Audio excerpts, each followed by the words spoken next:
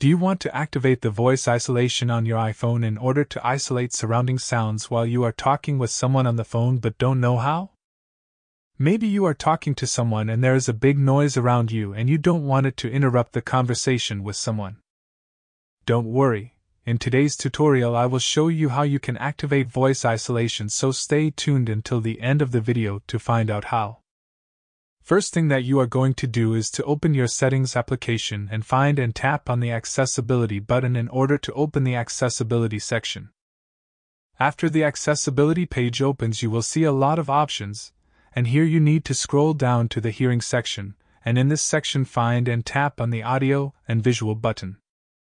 Now the Audio and Visual page will open, and here you can see a lot of options related to iPhone screen and sound.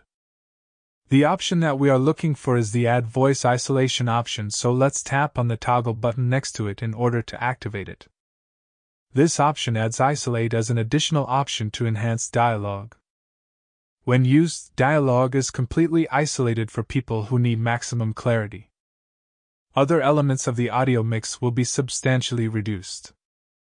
Basically, it nullifies the noise in the surrounding area and puts focus on your voice, which enables the person on the other side of the line to hear you even more clearly. If this tutorial was helpful, leave a like and subscribe for more similar tutorials.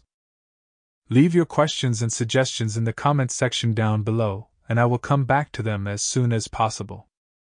Thank you for watching and see you in the next video.